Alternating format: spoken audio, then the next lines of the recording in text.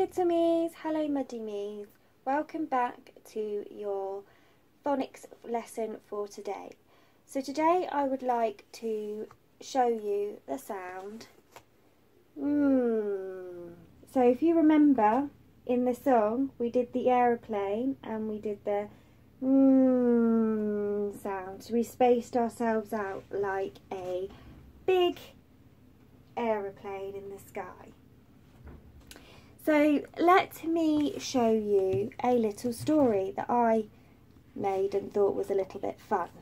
So Inky the mouse, she was having a sleep and she was in such a good sleep that she was dreaming about fun things.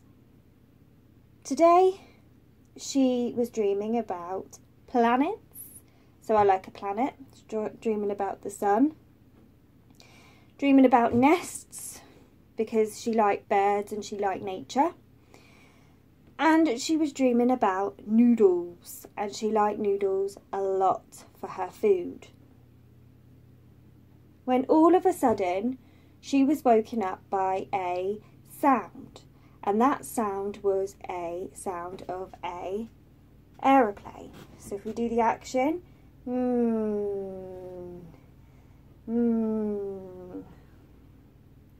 When the aeroplane had gone past, she then decided that she would go back to sleep. So Inky the mouse decided to dream about stars and she enjoys her bed. So let's go back and have a quick look at the sounds and the objects beginning with So Inky the mouse was in bed dreaming about planets.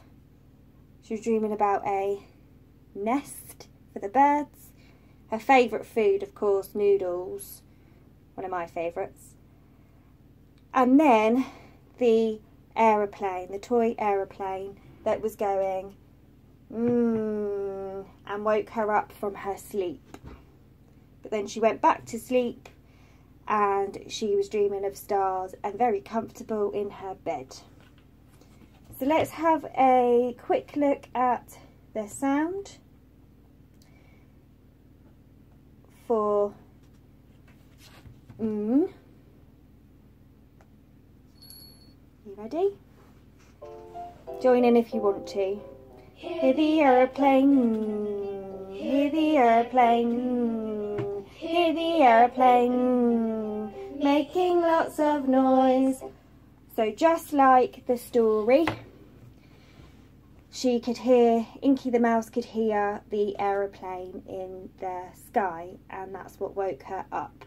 But she was dreaming of other things as well. Okay, so I've got some beans. You see my beans not very well. I don't want them to go everywhere. And I'm going to write in my beans, and beans is a very, very funny texture. So